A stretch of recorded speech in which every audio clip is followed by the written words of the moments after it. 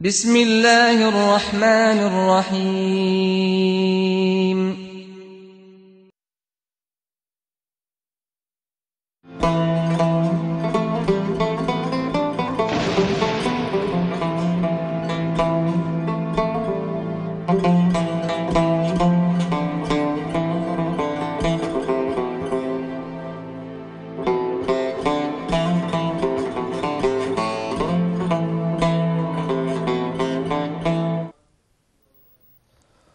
السلام عليكم ورحمة الله وبركاته. الحمد لله رب العالمين، والصلاة والسلام على أشرف الأنبياء والمرسلين وعلى آله وأصحابه أجمعين. قال الله تعالى في كلامه المجيد: رب اشرح لي صدري ويسر لي أمري واحلل عقدة من لساني يفقه قولي. إن الله وملائكته يصلون على النبي يا أيها الذين آمنوا صلوا عليه وسلموا تسليما. اللهم صل على محمد وعلى آل محمد كما صليت على إبراهيم وعلى آل إبراهيم إنك حميد مجيد. اللهم بارك على محمد وعلى آل محمد كما باركت على إبراهيم وعلى آل إبراهيم إنك حميد مجيد. দূরের ও কাছের সব ভাই বোন যারা আমাদের অনুষ্ঠান দেখার জন্য অধিক আগ্রহ করে বসে আছেন, প্রতি বুধবারের অনুষ্ঠান ইকরা বাংলা কর্তৃক আয়োজিত এনলাইটেন্ড জার্নি, সবাইকে আমরা আমাদের অন্তঃস্থল থেকে জানাচ্ছি মোবারকবাদ। আল্লাহ রাব্বুল আলামিন যদি আমাদেরকে তৌফিক দান করেন, আজকে প্রতিবারের মতো আজকেও আমরা আপনাদের জন্য সাবজেক্ট ঠিক করে রেখেছি আল কোরআন ও মানবতার মুক্তির পথ। এই সাবজেক্ট নিয়ে আমরা বহুদিন আলোচনা করতেছি আলহামদুলিল্লাহ। কোরআনের উপরে কীভাবে আমরা কোরআন দিয়ে আমরা আমাদের দুনিয়া এবং আখরাতে কল্যাণ পেতে পারি, আমরা কীভাবে দুনিয়া এবং আখরাতে মুক্তি পেতে পারি, এই সাবজেক্ট নিয়ে আমরা প্রতি বুধবারের অনুষ্ঠান করে থাকি। আপনারা সবাই জানেন, আশা করি সবাই দেখছেন, সবাই উপভোগ করছেন। যারা দেখছেন না, সবাইকে আহ্বান করবেন দেখার জন্য। তা আমি আজকে আমাদের অনুষ্ঠানের শুরুতে আমাদের সাথে সবসময় যে শেখ থাকেন, আপনারা সবাই জানেন, ইমাম হযরতুল আল্লাম মাওলানা আবুল হুসাইন খান হাফিজাহুল্লাহ। আমরা ওনাকে আজকেও আমরা আমাদের অনুষ্ঠানে দাওয়াত করেছি। আলহামদুলিল্লাহ উনি এসেছেন অন টাইম। আমরা আমাদের অনুষ্ঠানের পক্ষ থেকে এবং ইকরা বাংলা কর্তৃক আয়োজিত এনলাইটেন্ড জার্নি পুরো অনুষ্ঠানের পক্ষ থেকে আমরা শেখকে জানাচ্ছি মুবারকবাদ এবং জানাচ্ছি আন্তরিক সালাম। আসসালামু আলাইকুম ওয়া রাহমাতুল্লাহি ওয়া বারাকাতুহু। আসসালামু ওয়া রাহমাতুল্লাহি ওয়া বারাকাতুহু। কেমন আছেন? আলহামদুলিল্লাহ আলহামদুলিল্লাহ। বারাকাল্লাহু ফিকুম। আলহামদুলিল্লাহ, আল্লাহ তাআলা আমাদেরকে ভালো রেখেছেন। জাযাকাল্লাহ। এবং শুকরান লাকুম ফর ইওর ইনভাইটেশন। আলহামদুলিল্লাহ, আল্লাহ তাআলা আমাদেরকে এখানে আসার এবং শরীক হওয়ার তৌফিক দিয়েছেন, এই জন্য আবারও আলহামদুলিল্লাহ। আলহামদুলিল্লাহ।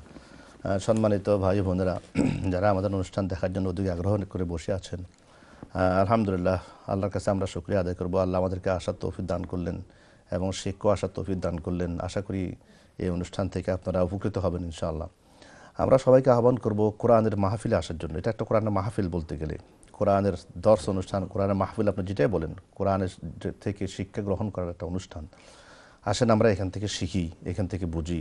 শেখ যে প্রতিদিন একটা আয়াত নিয়ে আমরা চর্চা করতেছি, কথা বলতেছি, আপনাদের সাথে শেয়ার করতেছি, এটা অত্যন্ত গুরুত্বপূর্ণ আমাদের জন্য। আমরা আল্লাহর কাছে দোয়া করবো, আল্লাহ যেন আমাদেরকে কোরআনের সাথে থাকার তৌফিক দান করে, কোরআনের বন্ধু হওয়ার তৌফিক দান করে। আমি যেন আমার ঘরকে কোরআনের ঘর তৈরি করতে পারি, সেই তৌফিক আল্লাহ রাব্বুল আলামিন দান করেন। আমি সময় নষ্ট করবো না, যাবো শেখের কাছে ইনশাআল্লাহ। যাওয়ার আগে আপনাদেরকে আমরা অনুরোধ করবো আমাদের অনুষ্ঠানের পক্ষ থেকে ইনশাআল্লাহ প্রতিবারের মতো আজকেও আমরা প্রথম সেগমেন্টের দ্বিতীয় সেগমেন্টে আমরা আলোচনা করবো ইনশাআল্লাহ। এর পরবর্তী সেগমেন্টগুলোতে আপনাদের কল আমরা নেওয়া শুরু করবো। সেখানে আমাদের সাথে কলে আসবেন, আমাদের নম্বর দেওয়া থাকবে স্ক্রিনে ইনশাআল্লাহ। শুকরান লাকুম, জাযাকুমুল্লাহ খায়ের। এনজয় করেন আল্লাহর কোরআনের বারেগুলো, আল্লাহ তাআলা কি বলতেছেন শেখের কাছ থেকে ইনশাআল্লাহ। হাফিজাহুল্লাহ।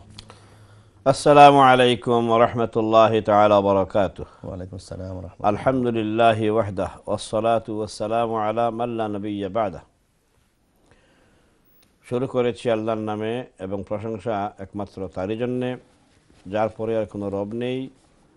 আর নবী মুহাম্মদ সাল্লাল্লাহু আলাইহি ওয়াসাল্লামের প্রতি দুরূদ ও সালাম পেশ করছি, যার পরে আর কোনো নবী আসবেন না। সম্মানিত আজকের ইকরা বাংলা এনলাইটেন্ড জার্নি প্রোগ্রামের অডিয়েন্স, আমরা আপনাদের সবাইকে আমাদের প্রোগ্রামে ওয়েলকাম করছি। আর আমাদের ইরাদা হচ্ছে যে গোটা মুসলিম জাতিকে কোরআনের প্রতি আহ্বান জানানো। যে আহ্বানটি ডাকটি দিয়েছিলেন নবী মুহাম্মদ সাল্লাল্লাহু আলাইহি ওয়াসাল্লাম, এবং আল্লাহ সুবহানাহু ওয়া তাআলা তাকে নবী হিসেবে, রাসূল হিসেবে এ দায়িত্ব দিয়েছিলেন। বলেছিলেন, ইয়া আইয়ুহার রাসূল, হে প্রিয় রাসূল, বাল্লিগ মা উনজিলা ইলাইক, আপনার কাছে যা আমি নাজিল করছি, মা উনজিলা ইলাইক, আপনার প্রতি যা নাজিল করা হচ্ছে, রিভিল করা হচ্ছে, এটা আপনি বাল্লিগ, পৌঁছে দিন উম্মতের কাছে, সারা জাহানের উম্মতের কাছে আপনি পৌঁছিয়ে দিন। এই জন্য তিনি হচ্ছেন বিশ্বনবী, তিনি হচ্ছেন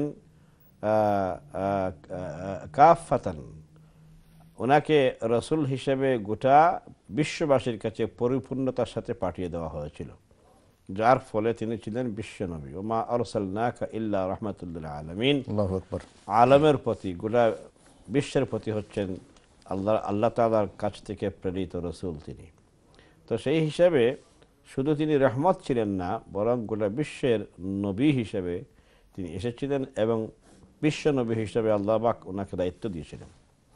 সেই মহান রসুলের কাছে মহাবাণী পাঠিয়ে মহা দায়িত্ব দেওয়া হয়েছে যে আপনি গোটা বিশ্বের প্রতি সেই দাওয়াত দিবেন। সেই দাওয়াতটা কি ছিল? যে বাল্লিগ মা উনজিলা ইলাইকা, আপনার কাছে যা কিছু পাঠানো হয়েছে ওহী আকারে, এই ওহীটা আর যে মেসেজ, মেইন যেটা মর্মবাণী মেসেজ, এটা আপনি পৌঁছিয়ে দিন। আমরা আর কোনো কাজ করছি না, আমরা মুহাম্মদ সাল্লাল্লাহু আলাইহি সাল্লামের কাছ থেকে দেওয়া তার দায়িত্ব উম্মত হিসাবে আমরা একে অপরের কাছে পৌঁছাবো। এবং তিনি তার ভাষায় বলেছেন যে বাল্লিগু আন্নী ওয়ালাউ আয়াহ, আমার কাছ থেকে একটি কথা হলেও, একটি আয়াহ হলেও, একটি নিদর্শন হলেও, একটি হাদিস হইলেও তোমরা এটা পৌঁছিয়ে দাও। সেই খবরটা আমরা নবী মুহাম্মদ সাল্লাল্লাহু আলাইহি ওয়াসাল্লামের পক্ষ হয়ে আপনাদের কাছে আমরা পৌঁছাচ্ছি, আর কিছু না। এবং আমরা একটি মেসেজকে হাতে নিয়েছি, সেটা হচ্ছে কোরআন যা বলেছে তা পৌঁছে দেওয়া। ও কেমন? বাল্লিগ আন্নী ওয়ালাউ আয়াহ, ওনার কথা। আর কোরআন বলতেছে যে ইয়া আইয়ুহার রাসূল বাল্লিগ মা উনজিলা ইলাইক, তাহলে সকল উম্মতের দায়িত্ব হচ্ছে যে আমরা এই সুরে সুর মিলিয়ে, এই তালে তাল মিলিয়ে আমরা নবী সাল্লাল্লাহু আলাইহি সাল্লামের কাছে আসা দায়িত্বটা আমরা পৌঁছাবো। তে আমরা আপনাদের সামনে যেসব দায়িত্ব কোরআন ভিত্তিক আলোচনা করে আসি, তার মাঝ থেকে আজকে সূরা ইব্রাহিমের সেকেন্ড আয়াত, যেটা আমরা আলোচনা করে শেষ করেছিলাম গত সপ্তাহে, এটার সাথে একটু আমরা লিঙ্ক করে দিই। এটা হচ্ছে যে কিতাবুন, এমন একটি কিতাব আপনার কাছে পাঠিয়ে দেওয়া হয়েছে, লিতুখরিজান নাসা মিনাজ-যুলুমাতি ইলান নূর, যেন আপনি মানুষকে, মানব জাতিকে অন্ধকারাচ্ছন্ন অবস্থার থেকে আলোর দিকে, জাহিলিয়াতের অন্ধকার থেকে উদ্ধার করে এদেরকে এখান থেকে উঠিয়ে আলোর দিকে আপনি পরিচালিত করবেন। এই হচ্ছে ওনার মেইন জিম্মাদারি, মেইন দায়িত্ব, মেইন টাস্ক বা মেইন জব বলবো। এখন আসেন এই জবটি তিনি কিভাবে করে আঞ্জাম দিয়েছেন এই কোরআন দিয়ে। এটা আমরা একটা বড় ধরনের টপিক, এটা আলোচনা করতে গেলে আমরা আসি এবার সূরা আনফালের 2 নম্বর আয়াতে। বিসমিল্লাহির রহমানির রহিম। ইন্নামাল মুমিনুনা আল্লাযীনা ইযা যুকিরাল্লাহু ওয়াজিলাত কুলুবুহুম ওয়া ইযা তুলিয়াত আলাইহিম আয়াতুহু যাদাতহুম ঈমানা ওয়া আলা রাব্বিহিম ইয়াতাওয়াক্কালুন الذين يقيمون الصلاة ومما رزقناهم ينفقون أولئك هم المؤمنون حقا لهم مغفرة لهم درجات عند ربهم ومغفرة ورزق كريم. سبحان الله. সূরা আনফালের 2 এবং 3 নম্বর আয়াত আপনাদের সামনে পেশ করেছি। এখানে আল্লাহ সুবহানাহু ওয়া তাআলা মুমিনদের কোয়ালিটি, 5-6টা কোয়ালিটির কথা উল্লেখ করলেন, যে আমাদের কি কি কোয়ালিটি বা গুণাবলী হওয়া উচিত কোরআনের আলোকে। প্রথম কথা হচ্ছে দেখেন, ইন্নামাল মুমিনুন, মুমিন হচ্ছে অবশ্যই ওইসব লোকেরা, ওইসব কোয়ালিটিওয়ালা লোক যারা কি করে, ইযা যুকিরাল্লাহু ওয়াজিলাত কুলুবুহুম, যখন তাদের সামনে আল্লাহর কথা বলা হয়, আল্লাহর কথা স্মরণ করা হয়, যুকিরাল্লাহ, আল্লাহর নাম নেওয়া হয়, আল্লাহর তাসবিহ পাঠ করা হয়, আল্লাহ নিয়ে আলোচনা হয়, আল্লাহ তাআলা নিয়ে কথা বলা হয়, অথবা আল্লাহর নামে তাসবিহ পাঠ করা হয়, এক কথা আল্লাহর জিকির করা হয়, এনি ফর্ম অফ জিকির স্মরণ করা এখানে ইনক্লুডেড। জি, আল্লাহকে স্মরণ করা হয়, এটা নামাজ দিয়ে হইতে পারে, আযকার দিয়ে হইতে পারে, তিলাওয়াত করেও হইতে পারে, যেভাবেই হোক না কেন, যখনই আল্লাহর নাম নেওয়া হয় তখন ওয়াজিলাত কুলুবুহুম, তাদের দিলগুলো ক্ষেপে উঠে, তাদের দিলগুলোর মধ্যে আল্লাহর নাম যখন গিয়ে ঠাঁচ করে, ওই সময় তারা সুবহানাল্লাহ পড়ে, আলহামদুলিল্লাহ পড়ে, আল্লাহু আকবার বলে উঠে, অথবা না বললেও কোনো কিছু তার জবান দিয়ে কলবে গিয়ে যখন টাচ করে, ওই সময় সে ফিল করে সামথিং, শেক করে, কেমন শেক করে, কেঁপে উঠে। যেমন করে আপনার টাচ ফোনটি আপনার পকেটে আছে, কোনো জায়গায় রাখা আছে, আপনি যখন টাচ করেন কোনো নাম্বার, ওই সময় কি হয়, এটা কেঁপে ওঠে, ঠিক না? আপনার ফোন, অথবা কেউ আপনাকে ফোন করলে পরে আপনার ফোনটা কেঁপে ওঠে না, ভাইব্রেট করে। তো এখন এই যে ভাইব্রেশন, এটাকে বলা হয়েছে ওয়াজিলাত কুলুবুহুম। এমনি করে মুমিনের দিলও টাচ করলে কি হয়, কেঁপে উঠে। সুবহানাল্লাহ। যখন আল্লাহর জিকির শুনে তখন কেঁপে উঠে। কোন কাপা এটা? এটা কি ভয়ের কাপা, নাকি এটা কোনো আনন্দের কাপা, নাকি এটা কোনো ধরনের সন্ত্রাসের কাপা, না কোনটা? এখানে হচ্ছে খাউফ এন্ড আর রাজা, আল খাউফ আর রাজা, এই দুইটা। একটা হচ্ছে যে আল্লাহর পানিশমেন্ট পাওয়ার ভয়, ইন্নালিল্লাহ, আমি তো নষ্ট হয়ে গেলাম, আমি তো এই আয়াতের আলোকে আমি তো ঠিক নাই, এই আয়াত আমার কাছে কি দাবি করে, এই আয়াত কি বলছে যে আল্লাহর জিকির করবো, আমি তো জিকিরে নাই। আল্লাহু আকবার। উযকুর রাব্বাকা ইযা নাসিত ওয়া কুল আসা আন ইয়াহদিয়ানি রাব্বি লিআকরাবা মিন হাযা রাশাদা। সুবহানাল্লাহ। উযকুর রাব্বাকা ইযা নাসিত, তুমি যখন ভুলে যাও তখন তুমি তোমার রবকে স্মরণ করো। সুবহানাল্লাহ। যখন তুমি গাফিল হয়ে গেছো, ভুলে গেছো, তুমি অন্য কাজে খুব বেশি ব্যস্ত হয়ে গেছো আর রবকে ভুলে গেছো, তখন তুমি কি করো, উযকুর রাব্বাক ইযা নাসিত, তোমার রবকে তুমি স্মরণ করো।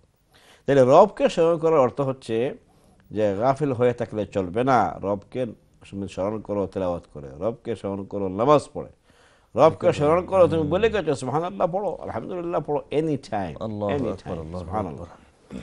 এই যে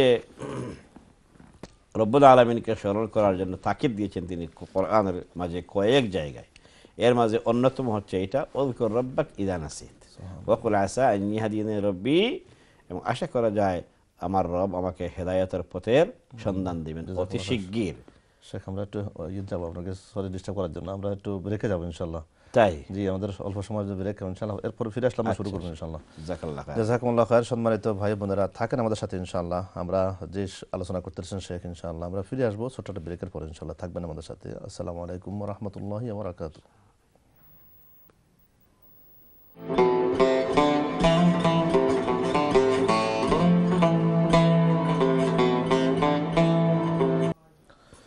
আসসালামু আলাইকুম ওয়া রাহমাতুল্লাহি ওয়া বারাকাতুহু। আলহামদুলিল্লাহি ওয়া কাফা ওয়া সালামুন আলা ইবাদিহিল্লাযীনা ইসতাফা, আম্মা বা'দ।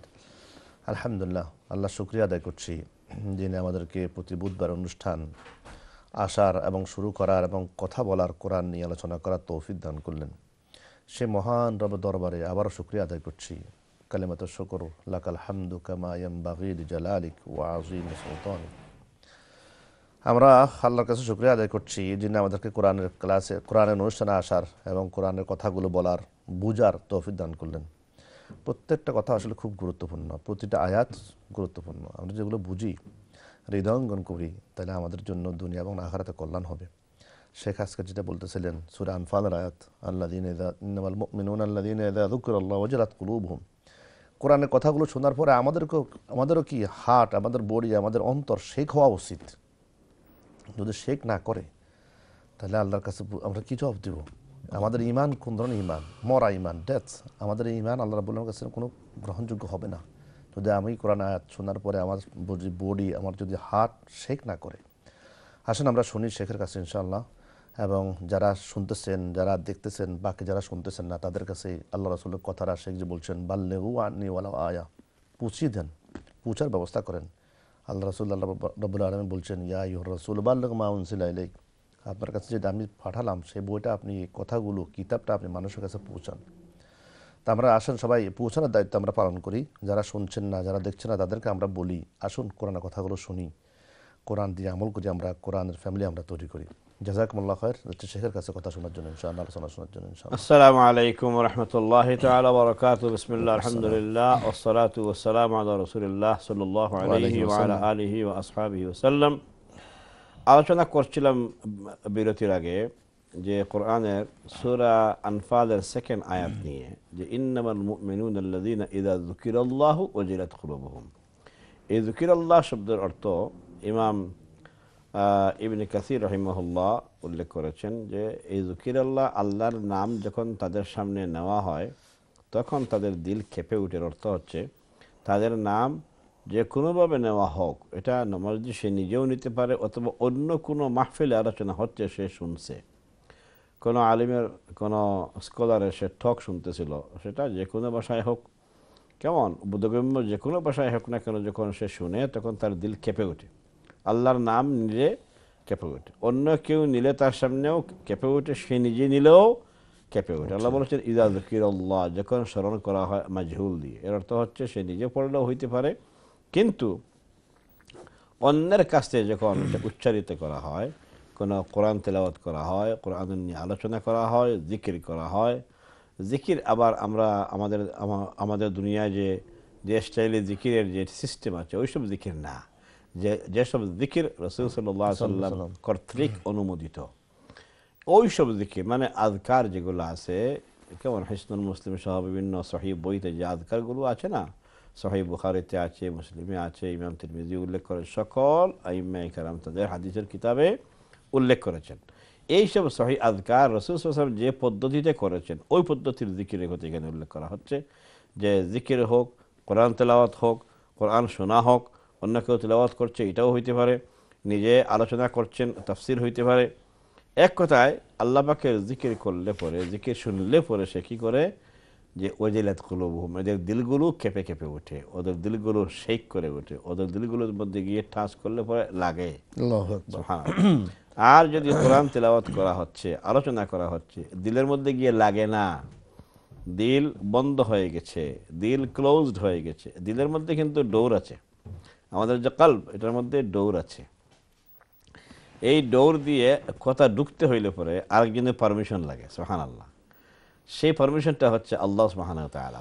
এখন আল্লাহর যদি পারমিশন না থাকে তাহলে কোরআন পড়তেছেন, শুনছে, তেলাওয়াত করছেন, না হয় আলোচনা করছেন, তাফসীর করছেন, কিন্তু তার দিলের মধ্যে ঢুকবে না, তাকে টাচ করে না কোরআন, সেইগুলা ইগনোর করে, সে ইগনোর করে অথবা সে শুনেই না। আল্লাহু আকবার। ওয়াকালু ফি কুলুবিনা ওয়াকালু ফি কুলুবিহিম আকিন্নাতুন। আরেক আয়াতে বলা হচ্ছে ওয়াফি আযানিনা ওয়াকরুন। এই আকিন্না অথবা ওয়াকর যেখানে থাকবে, অর্থাৎ একটা শক্ত পর্দা পড়ে যায় কলবের মধ্যে, যেখানে গিয়ে কোরআনের আওয়াজ গিয়ে ঢুকে না। এই জন্য বলার দায়িত্ব আমাদের, কিন্তু কলবের মধ্যে দাখিল করে দেওয়ার দায়িত্ব, কলবের ডোর ওপেন করার দায়িত্ব কিন্তু আল্লাহর। আর না হয় যে ওয়াকর নামে, আকিন্না নামে যে পর্দা এখানে আছে, এই পর্দা ঢুকতে দিবে না। এটা আপনার ঘরের পর্দার মতো না, এটা হচ্ছে আল্লাহ রাব্বুল আলামিনের পক্ষ থেকে একটা পর্দা, যেন এই কান দিয়ে, এই কান সমূহে দিয়ে যেন আমার কোরআনের কথা না ঢুকে, বরং তারা মনে করে এটা অযথা একটা কাজ, আননেসারি একটা কাজ, এই জন্য এটাকে দমিয়ে দাও। হিজাব মাস্তুরা, হিজাব মাস্তুরা আছে আরেক আয়াতের কি এই আকিন্না সেম কথা, এইগুলা যে আল্লাহ তাআলা শ্রবণ শক্তির মাঝে একটা পর্দা ফেলে দেন, সেই পর্দার কারণে এটা শোনা যায় না। আর যখন সে শুনে না তখন সে এটা বিরোধী হয়ে উঠতে পারে, কেমন, এবং সে তার দিল অলরেডি বাঁকা হয়ে আছে, এই জন্য সে বিরোধিতা করে। আপনার কোরআন তেলাওয়াতের কোনো মাহফিল, কোরআনের আলোচনা, তাফসির এগুলোকে বন্ধ করার জন্য সে পরিকল্পনা করে, উল্টা আর আপনাকে কোরআনের কথা বলা একেবারে বন্ধ করে দেওয়ার জন্য কাজ করতে পারে। এই জন্য এই শুধু কোরআন তার সামনে পড়লেই তার দিল কেঁপে উঠবে এটা নাও হইতে পারে, যদি না হয় বুঝতে হবে আলামত ভালো না। এই জন্য সর্বস্তরের ভাই বোনদেরকে বলবো, আপনার সামনে যখন কোরআন তেলাওয়াত করা হবে, কোরআন নিয়ে কথা হবে, আলোচনা হবে, কোরআন এর কথা শুনলে, আল্লাহর জিকির শুনলে যেন আপনার দিলটা কেঁপে ওঠে।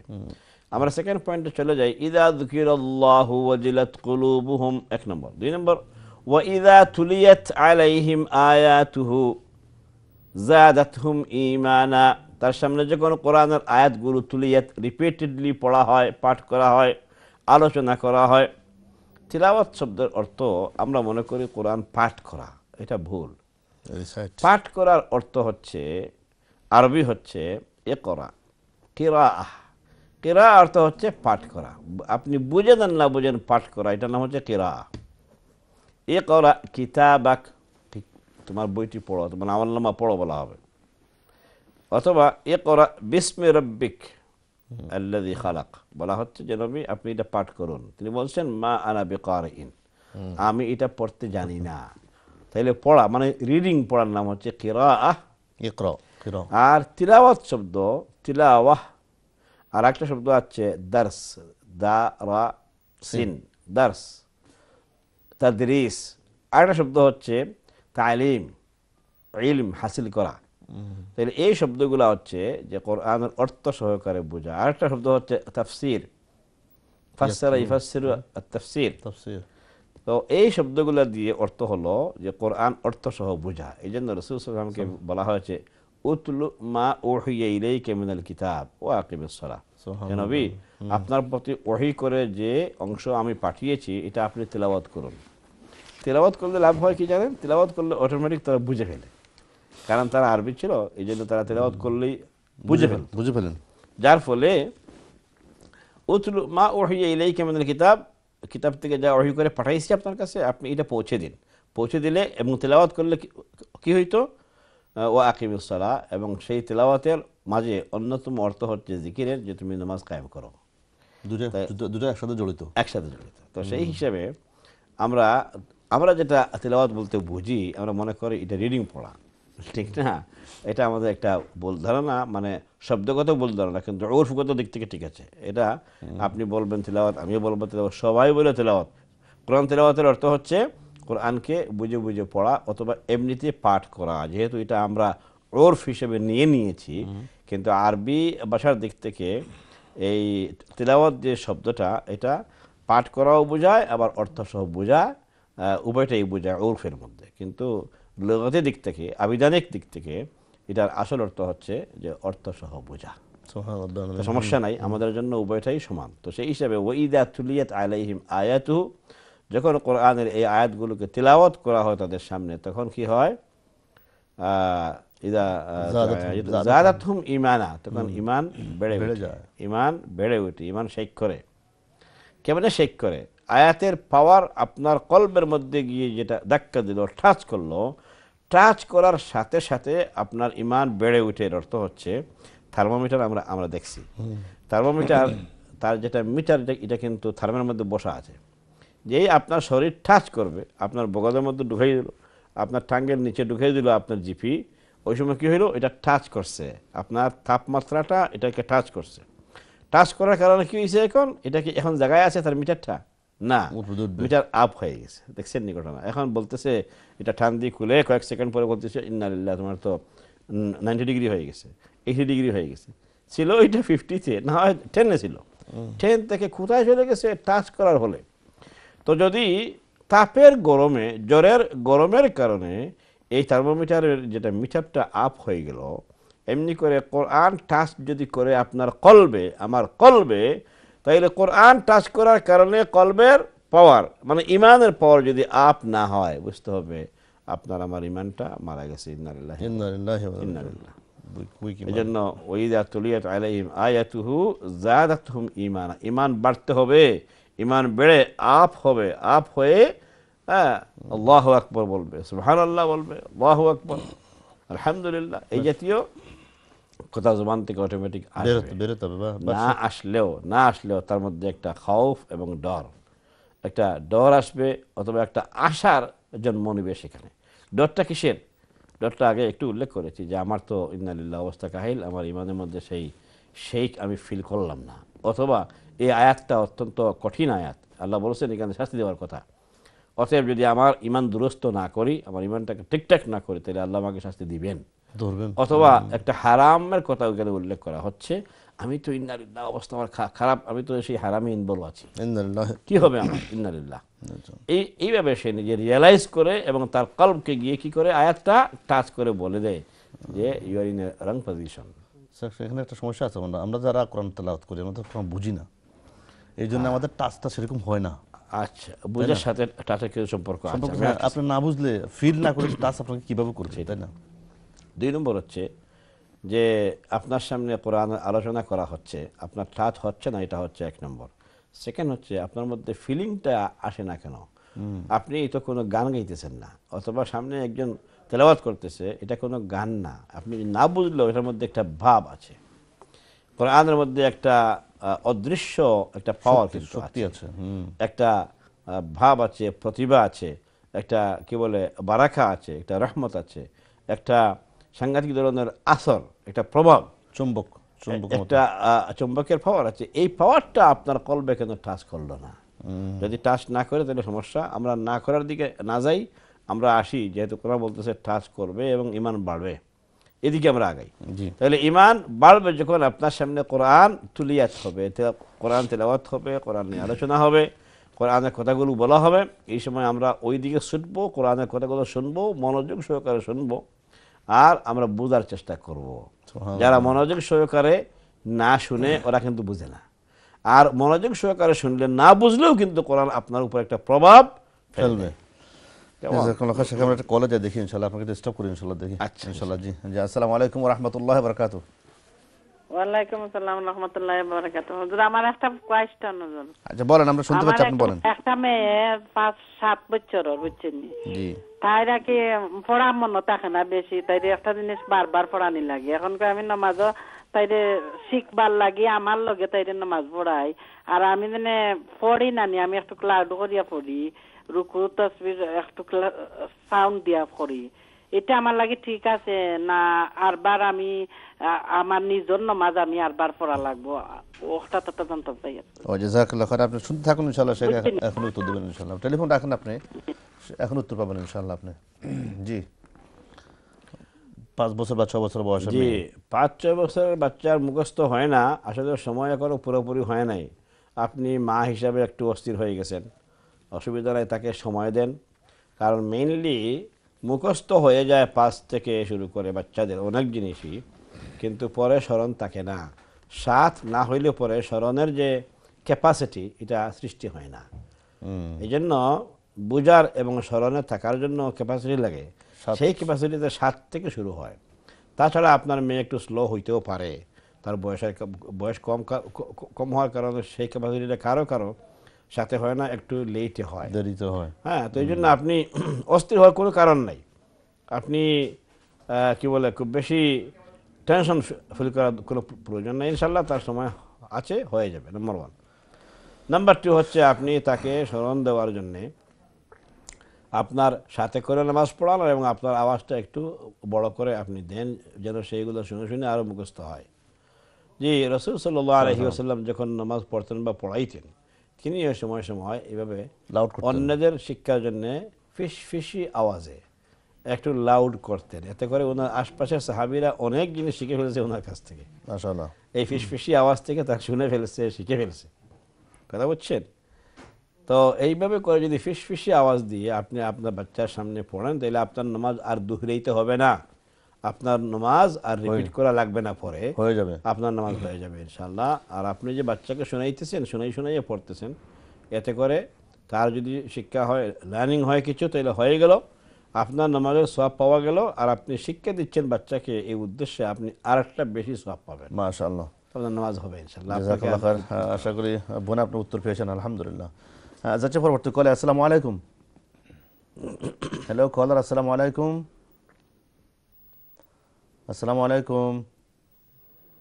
হ্যালো হ্যালো কলার, আসসালামু আলাইকুম। ওয়ালাইকুম সালাম। জি, আমার একটা কোয়েশ্চন। জি বলেন। আমার একটা খতমে ইউনুসের সম্বন্ধে জানতাম, যে দোয়াটা হইয়া যাইবানি, দোয়া আপনি কি জানতে চান? প্রশ্নটা বলুন, আপনি কি জানতে চান? দোয়া জানতাম চাইরাম, আর নিয়ম কিলা পড়ার নিয়মটা জানতাম চাইরাম, আর খতমে ইউনুসের দোয়া কি দোয়াটা আচ্ছা ঠিক আছে, আমরা বুঝতে পেরেছি ইনশাআল্লাহ। আপনি টেলিফোন রাখুন ইনশাআল্লাহ, শেখ এখানে উত্তর দেবেন ইনশাআল্লাহ। ঠিক আছে, ওকে, টেলিফোন রাখুন আপনি ইনশাআল্লাহ। আসসালামু আলাইকুম। আসসালাম। খতমে ইউনুস সম্পর্কে জানতে জি, চাচ্ছেন? খতমে ইউনুস সম্পর্কে বলার আগে যে দোয়া পড়েন, এই দোয়াটা তো সহিহ দোয়া, কোরআনের দোয়া।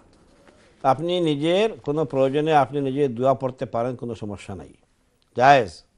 আপনি পড়বেন, আমি পড়ব, সকল মুসলমান আপদ বিপদে পড়লে পরে লা ইলাহা ইল্লা আনতা সুবহানাক ইন্নী কুনতু মিনাজ জালিমিন।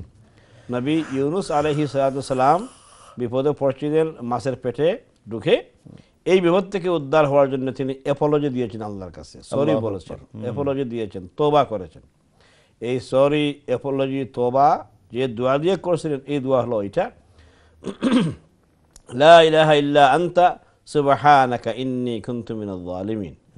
কিন্তু এবার আসেন আপনার খতমে ইউনুস, এই খতম, এই জাতীয় দোয়া, এই দোয়া দিয়ে কিছু লোক এটাকে কতবার পড়বেন, কত হাজারবার পড়বেন, অথবা অনেকে আবার নিজে না পড়ে অপরকে দিয়ে পড়াই ফেলে। এই জাতীয় কোনো কারবার ঠিক না। এটা কোনো সহিহ হাদিসেও নাই, রাসূল সাল্লাল্লাহু আলাইহি ওয়াসাল্লাম করেন নাই, কোনো সাহাবীও করেন নাই। এগুলো পরবর্তীতে কিছু মানুষ আবিষ্কার করেছে। মানুষের আবিষ্কার আপনি বাদ দেন, এই পথে আপনার যাওয়া দরকার নেই। বরং আপনি আসেন যে নিজের আপদ বিপদ যা হয়, আপনি লা ইলাহা ইল্লা আনতা সুবহানাক ইন্নী কুনতু মিনাজ জালিমিন একবার পড়েন, 100 বার পড়েন, 300 বার পড়েন, কোনো সমস্যা নেই। নিজে নিজে পড়বেন, এটাই হচ্ছে উত্তম। আর অন্য কাউকে হায়ার করে পয়সা দিয়ে এগুলো পড়াইবেন না, যেগুলোর নাম জাহিলিয়াত, এগুলো আপনি করবেন না। আপনার ইমানটাকে সহি রাখবেন।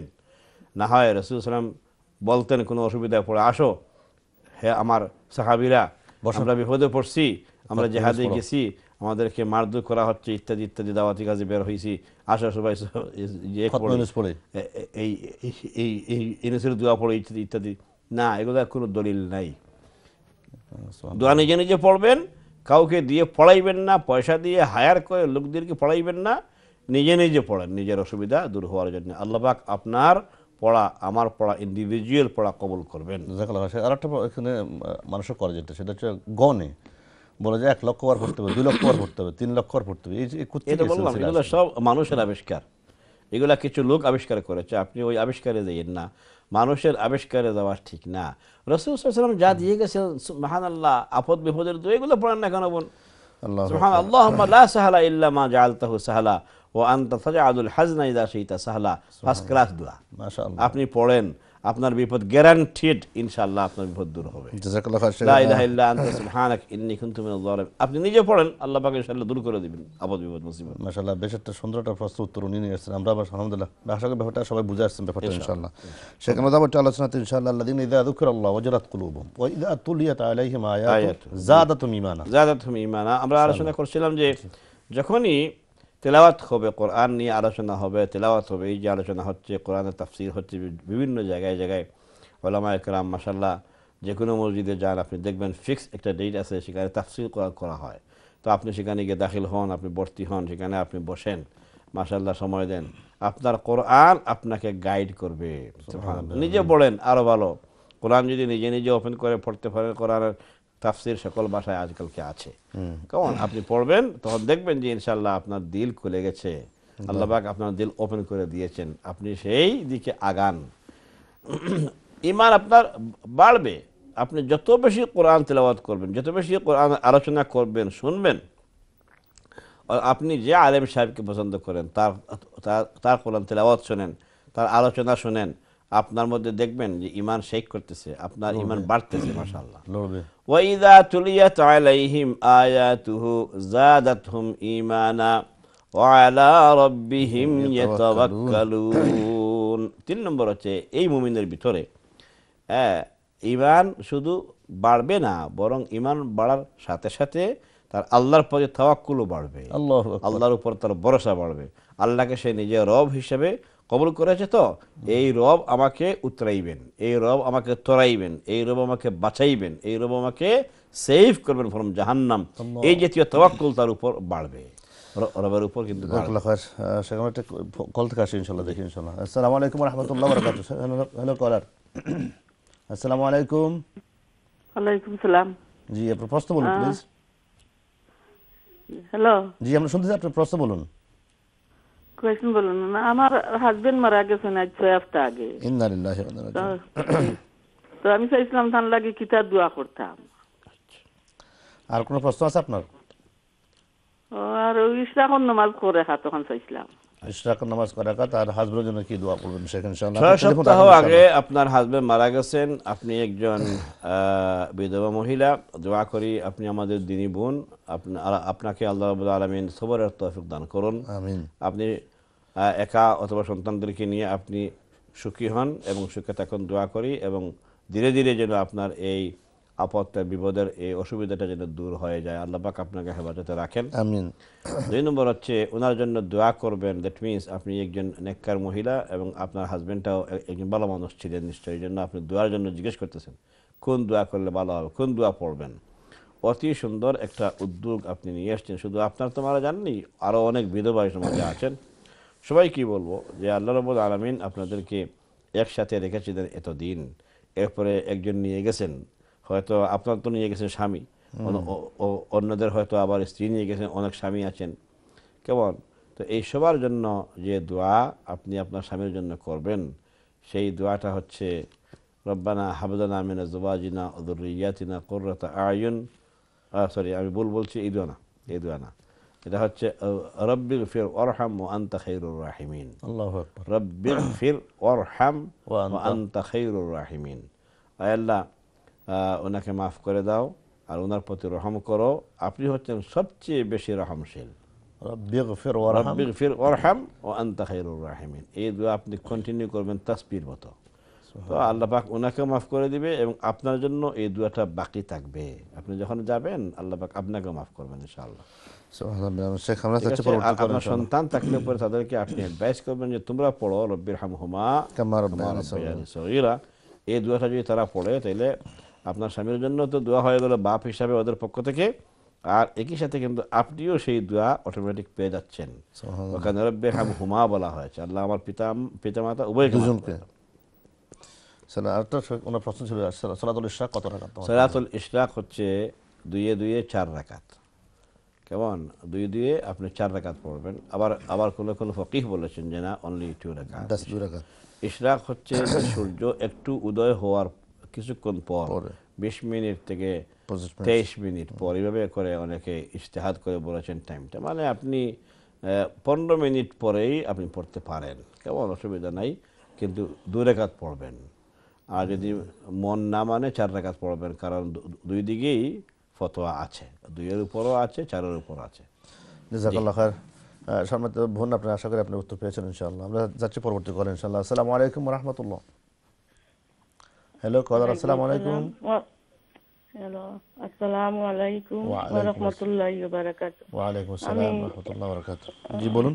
আচ্ছা, আমি একটা খবর জানতে চাই যে 25 তারিখ একটা প্রোগ্রাম কররা, এটা মাগরিবের বাদে না এশার বাদে? কিসের প্রোগ্রাম এটা? জানি। 25 তারিখ যে প্রোগ্রামটা হচ্ছে ইসলামী মসজিদে, এই প্রোগ্রামটা হচ্ছে মাগরিব পরে, মাগরিব থেকে এশা পর্যন্ত না, এশার আরো পর পর্যন্ত হবে ইনশাআল্লাহ। লম্বা প্রোগ্রাম। হ্যাঁ, লম্বা প্রোগ্রাম আছে, আপনারা আসবেন। এই দিন তো সবাই অবসর, কাজকর্ম নাই, আপনারা মহিলারাও আসতে পারেন, আর পুরুষদেরকে আপনারা একটু জোর করে দাওয়াত দিয়ে পাঠাই দিয়ে আপনারা যান, কেমন? ইনশাআল্লাহ। জাযাকুমুল্লাহ খায়র। 25 তারিখ হচ্ছে ইসলামী মসজিদে ওই রুকিয়ার উপর প্রোগ্রাম হবে। ওইজন জিনের ভূতের উপর কি একটা প্রোগ্রাম? হ্যাঁ, জিনের আক্রমণ মুমিনদের উপর কিভাবে করে হয়, এগুলা দূর করার কি ব্যবস্থা আছে ইসলামে, এটা নিয়ে আলোচনা হবে জানা দরকার ইনশাআল্লাহ। হ্যাঁ, যাচ্ছে পরবর্তী কলে। আসসালামু আলাইকুম ওয়া রাহমাতুল্লাহ। হ্যালো, আসসালামু আলাইকুম ওয়া আলাইকুম আসসালাম। ভালো আছেন হুজুর? আলহামদুলিল্লাহ, আপনি ভালো আছেন? জি আলহামদুলিল্লাহ। প্রশ্ন বলুন প্লিজ আপনার। জি হুজুর, জিও কিতাতে মরা বাড়ি মানুষ গেলে আইয়া বলে গোসল করা লাগে, এটা কিটা ঠিক নেই? আচ্ছা, আর কোনো প্রশ্ন আছে আপনার? আর টিভির মাঝে তো কিটা আপনারা টিভি না আমার টিভি জানি না, আপনারা দেখাও যায় না, নাম্বারও শোনা যায় না, ফোরাও আইস হয়ে যায়, আপনারা মুখ কোনো সময় আইস হয়ে। এটা হইতে পারে আপনার ঘরে যে টিভির সেট আছে এটার মধ্যে কোনো সমস্যা আছে। আমরা তো কোনো সমস্যা ফিল করি না, আমাদের টিভি স্টেশনে, একলা টিভি স্টেশনে কোনো অসুবিধা নাই আলহামদুলিল্লাহ। আমরা তো সবার কাছে আছি এবং সব জায়গা থেকে যারা প্রশ্ন করেন আমরা তো শুনতেও পাই। এটা মেবি আপনার সেটের মধ্যে কোনো অসুবিধা আছে, আপনি টিভি একজন ইঞ্জিনিয়ারকে দেখাইয়েন ইনশাল্লাহ। আর যেটা প্রশ্ন ছিল আপনার সেটা ছিল যে কেহ মারা বাড়িতে গেলে অর্থাৎ কোনো মাইয়িতকে দেখতে গেলে আত্মীয় বাড়িতে গোসল করতে হয় কিনা, গোসল করতে হয় কিনা। না, কেন মরা বাড়িতে গিয়ে যদি মরাকে দেখেন বা হসপিটাল গিয়ে আপনি দেখেন কোনো মাইয়িতকে, তাহলে পরে সেখান থেকে আসলে গোসল করা লাগে না, এটা ভুল কথা, একেবারে ভুল। একেবারে কবর পর্যন্ত যদি যান দাফন কাফনেও গেলেও কোনো ধরনের কোনো গোসল লাগবে না, এটা ভুল কথা। একটা কথা আছে, সেটা হচ্ছে মাইয়িতকে যারা গোসল দিবেন, কেমন তাদের গোসল দেওয়ানোর কাজ শেষ করে নিজেদের গোসল লাগবে কি না, এই ব্যাপারে একটা হাদিসও আছে এবং মাসআলা আছে। জি, তাদের গোসল করা উত্তম, কারণ তারা গোসল দেওয়াইছে এবং এই জন্য লাশ নাড়াচাড়া করেছে, লাশের মধ্যে নাপাকি থাকতে পারে, সেই নাপাকি তাদের গায়ে লাগতে পারে, এইসব কারণে হোক আর যে কোনো কারণে হোক হাদিসে উল্লেখ হয়েছে যে ওরা যেন গোসল করে নেয়। কিন্তু আজকালকে যেভাবে করে প্যাকেট করে অত্যন্ত প্রফেশনাল স্টাইলে দোয়া টুয়ার কাজ করা হয়, এই দোয়ার পরে আবার গোসল না করলেও চলবে, কেমন? কারণ আগে ছিল ওপেন প্লেসে গোসল করানো হতো, একটু কি বলে ইয়ে দিয়ে কাপড় টাপড় দিয়ে একটু বেড়াটা দিয়ে পরে করা হইতো। কিন্তু যারা এই কাজে ইনভলভ থাকতো ওদের গায়ে পানি এবং ছিটা এগুলা পড়তে পারে বলে ওই হাদিসের আলোকে তারা গোসল করত। কেমন? যদি কেউ গোসল করে আজও কোনো লাশকে গোসল দেওয়ানোর পরে অসুবিধা নাই, তার গায়ে পড়ুক বা না পড়ুক, সে একটা সুন্নতের আমল করল। কিন্তু যারা এমনি দেখতে যাবেন তাদের জন্য কোনো গোসল নাই। আশা করি ক্লিয়ার। জাযাকাল্লাহ খাইর। যাচ্ছে পরবর্তী কলার। আসসালামু আলাইকুম ওয়া রাহমাতুল্লাহ। হ্যালো কলার, আসসালামু আলাইকুম। হ্যালো, আসসালামু আলাইকুম। ওয়া আলাইকুম আসসালাম ওয়া রাহমাতুল্লাহ। প্রশ্ন বলুন প্লিজ। জি, হুজুরের কাছে আমার একটা প্রশ্ন আছে। জি, যে আমার একটা বাচ্চা, তার পরীক্ষা চলে, কিন্তু হে পরীক্ষাটা লিয়া বেশ একটু স্ট্রাগল করে, বালা করতে পারেন না। হে সবসময় খালি কয় আম্মা দোয়া করিও। এখন আমি তার লাগি পড়ি লা ইলাহা ইল্লা আনতা সুবহানাকা ইন্নী কুনতু মিনাজ জালিমিন পড়ি, রাব্বি ইয়াসির আল্লাহ তুয়াসির ওতাম্মিম বিল খাইর পড়ি, ইয়া আল্লাহু ইয়া রাহমানু ইয়া রাহিমু ইয়া হাইয়্যু ইয়া কাইয়্যুমু বিরহমাতিকা আস্তাগীথু পড়ি। তার পক্ষতে না আমি পড়ি যে তার পরীক্ষাটা তার লাগি ইজি হইবার লাগে, সহজ হইবার লাগে। আচ্ছা, এটা কি তা ঠিক আছে নি? আর যদি ঠিক না থাকে তাহলে আমি আর কিতা পড়তে পারি, আর কিতা দোয়া করতে পারি? জাযাকাল্লাহ। বুঝা যাচ্ছে আপনার অনেক দোয়ার ফোনের দখল আছে, আলহামদুলিল্লাহ। প্রথম কথা হচ্ছে যে সে একটা ভালো ছেলে, মাশাআল্লাহ। সে মায়ের কাছে দোয়া চায়, তার এই বিশ্বাস আছে আমার আম্মু দোয়া করলে কবুল হবে। আল্লাহু আকবার, বিরাট নেয়ামত এটা। এটা একটা তার ইয়াকিন আছে, এই ইয়াকিনের কারণে আপনার কাছে দোয়া চায়। আর সেকেন্ড হচ্ছে যে আপনার কাছে সে খুব প্রিয়, তার মাকে সে ভালোবাসে নিশ্চয়। একজন মা হিসেবে আপনি যত দোয়া করতেছেন সবগুলো দোয়া ঠিক আছে। আল্লাহ তাআলা আপনাদের মধ্যে এই সম্পর্ক যেন অব্যাহত রাখেন ছেলে এবং মায়ের মাঝে। আর আপনি আরেকটা দোয়া করবেন, সেই দোয়াটা হিস্তুল মুসলিমে আছে, যে সে তো এটা কঠিন সমস্যার মধ্যে যেহেতু আছে, তার এটা একটা কঠিন সমস্যা, এটা একটা অ্যাংজাইটি তার, যে আমি কেন পারি না, আমার পারা দরকার, সে নিজের চেষ্টায় আছে। আল্লাহুম্মা লা সাহলা ইল্লা মা জাআলতাহু সাহলা, আয় আল্লাহ কোনো জিনিস সহজ হবে না যতক্ষণ তুমি না সহজ করে দিয়েছ। এই জন্য আপনি মা হিসাবে আল্লাহর কাছে এই সহজ হওয়ার দোয়া করেন। রব্বি ইয়াসসির ওয়া তু'আসির যেটা পড়তেছেন এটাও ঠিক আছে, এটাও আপনি পড়েন। আর আল্লাহুম্মা লা সাহলা ইল্লা মা জাআলতাহু সাহলা ওয়া আনতা তাজআলুল হাজনা ইযা শি'তা সাহলা। সুবহানাল্লাহ। আয় আল্লাহ যে কোনো ধরনের দুশ্চিন্তা এবং কাঠিন্য সব দূর হয়ে যাবে যখন তুমি এটাকে সহজ করে দিবা।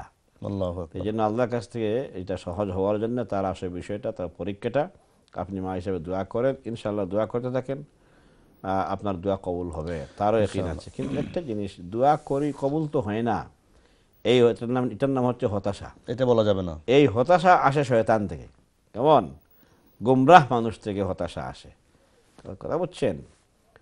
তো এই জন্য আপনি দোয়া কবুল হচ্ছে না অথবা হয় না কেন, আমার ছেলেরটা সহজ হয় না কেন, এই জাতীয় কোনো দুশ্চিন্তা আপনার মাথায় আনবেন না।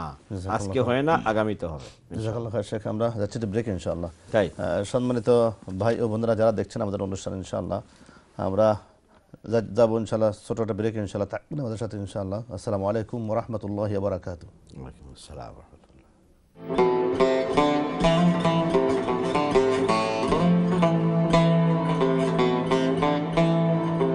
আসসালামু আলাইকুম ওয়া রাহমাতুল্লাহি ওয়া বারাকাতুহু। সুবহানাকাল্লাহুম্মা ওয়া বিহামদিক আল্লাহুম্মা তাকাব্বাল মিন্না ইন্নাকা আনতাস সামিউল আলিম ওয়া তুব আলাইনা ইন্নাকা আনতাত তাওয়াবুর রহিম। আল্লাহর কাছে শুকরিয়া আদায় করছি আমরা, আল্লাহ রাব্বুল আলামিন আবারও আমাদেরকে আপনাদের সম্মুখে নিয়ে আসলেন। আল্লাহর কাছে যেন আমরা আবারও শুকরিয়া আদায় করি, আমাদের প্রোগ্রাম শেষ হওয়া পর্যন্ত যেন আমরা প্রোগ্রামের সাথে থাকি এবং কথাগুলো শুনি, কোরআনের কথাগুলো শুনি ইনশাআল্লাহ। আল্লাহ আমাদেরকে গাইড দিবেন। আমরা যদি কোরআন থেকে না শুনি, কোরআন থেকে না বুঝি, তাহলে আমরা গাইড কার থেকে পাবো, কীভাবে পাবো আমরা? আসুন আমরা সবাই শুনি কোরআনের কথা। রব্বুল আলামিন আমাদেরকে যে কোরআনে বলছিলেন, ওয়া আলা রাব্বিহিম ইয়াতাওয়াক্কালুন, যে কথাটা শেখ বলতেছিলেন, তোমরা আল্লাহর উপর তাওয়াক্কুল করো। আমরা সে রব্বুল আলামিনের উপর তাওয়াক্কুল করতেছি। আল্লাহ যেন আমাদেরকে সঠিক সোজা পথ দেখানে কোরআনের মাধ্যমে, নবীর মাধ্যমে ইনশাআল্লাহ। আসুন শুনি আমরা কোরআন থেকে ইনশাআল্লাহ। যাচ্ছে শেখের কাছে ইনশাআল্লাহ কথাগুলো শোনার জন্য ইনশাআল্লাহ। বিসমিল্লাহির রহমানির রহিম। আলহামদুলিল্লাহি রাব্বিল আলামিন ওয়াসসালাতু ওয়াসসালামু আলা সাইয়্যিদিল মুরসালিন ওয়া আলা আলিহি ওয়া সাহবিহি আজমাইন। শুরু করলাম আবারও আমরা যে আয়াতটি শেষ করছিলাম, ওয়া আলা রাব্বিহিম ইয়াতাওয়াক্কালুন, সূরা আনফালের 2 নম্বর আয়াতের শেষ অংশ। ওয়া আলা রাব্বিহিম ইয়াতাওয়াক্কালুন, যে তারা কোরআন শুনে, কোরআনের আলোচনা তেলাওয়াত ইত্যাদি শুনে কি হয়, রবের উপর তাদের তাওয়াক্কুল অনেক বাড়ে, তারা তাওয়াক্কুল করা শিখে। সুবহানাল্লাহ। তাদের তাওয়াক্কুল কি তাওয়াক্কুল? এই তাওয়াক্কুলের কথা বলতেছিলাম যে 2টা জিনিসের উপর তাওয়াক্কুল। নাম্বার 1, যে আমি যদি কোনো খারাপ আমল তার হয়ে যায়, তাইলে আমি যে এই কাজটা করতেছি, কোরআন বলতেছে করবা না, আর আমি করতেছি, তাইলে তো আযাব আসতে পারে, আমার জন্য আল্লাহর পক্ষ থেকে আযাব হয়ে যাবে। এক্স্যাক্টলি। এই জন্য সে ভয় করে, ইন্নালিল্লাহ, আমার এই আমলটা শুধরানো দরকার, ইন্নালিল্লাহ, আমি এই খারাপ কাজে এখনও আছি, অথচ কোরআন বলতেছে এটা করবা না, এটা হারাম, এটা নিষেধ, কিন্তু আমি এখনও আছি। ফর এক্সাম্পল, মনে করেন মদ বিক্রি করা, মনে করেন জিনার সাথে ইনভলভ হয়ে যাওয়া, ইভেন স্মোকিং করা, ধূমপান করা, এগুলো সব নিষিদ্ধ জিনিস, হারাম জিনিস। এখন সে আছে হারামের মধ্যে, ঠেরই পাচ্ছে না, এত বেশি ইনভলভ হয়েছে, এতটুকু সে নিজে অভ্যস্ত হয়ে গেছে যে হারাম করতে করতে এটাকে হারাম মনেই করে না। নাউজুবিল্লাহ।